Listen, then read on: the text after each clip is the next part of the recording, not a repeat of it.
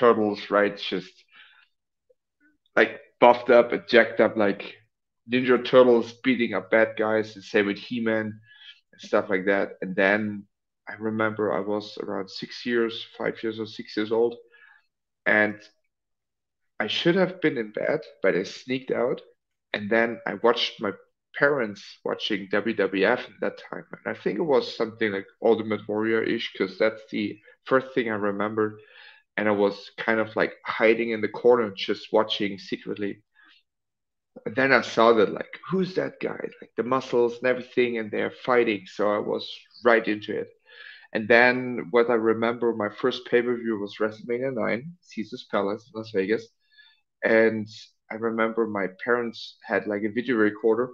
And again, it was post reuniting Germany. So the eastern part of Germany had access to actually more advanced electronics, for example, and also cable television. So they recorded WrestleMania 9, and I watched it like a madman. And also like the WWF Superstar stuff. I remember the ICO Pro banner, like Monday Night Raw, Madison, no, not Madison Square Garden, but in New York, like all that stuff. So it stuck with me, and I was a huge wrestling fan. And there was a big boom here in Germany as well. So still to this day, when I speak with people about wrestling, like especially the older folks, they always talk about early 90s wrestling, Bret Hart, Undertaker, Hulk Hogan, stuff like that.